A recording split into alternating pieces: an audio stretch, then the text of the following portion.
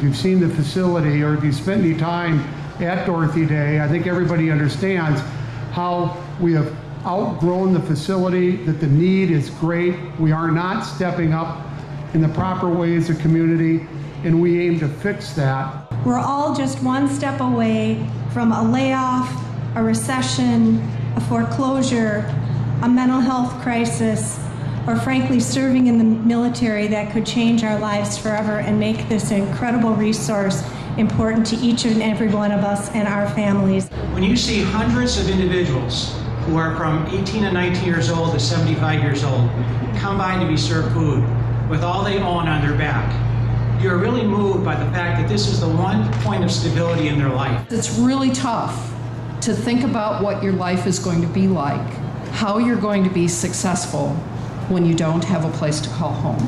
Here in St. Paul, we're going to let it shine. We've been out there making requests, and I will tell you, this is, it's God's work. This is really fun. It's very easy to get passionate about. In the midst of the growing prosperity in downtown St. Paul, this is so fitting that we set aside this space for the least of these, our brethren. It is deeply meaningful that we all came together to live up to the potential that we have in the city of St. Paul and to do right by all of our residents. So I'm really thankful to be here celebrating the reality of a world that we dream, where every person will be able to have shelter.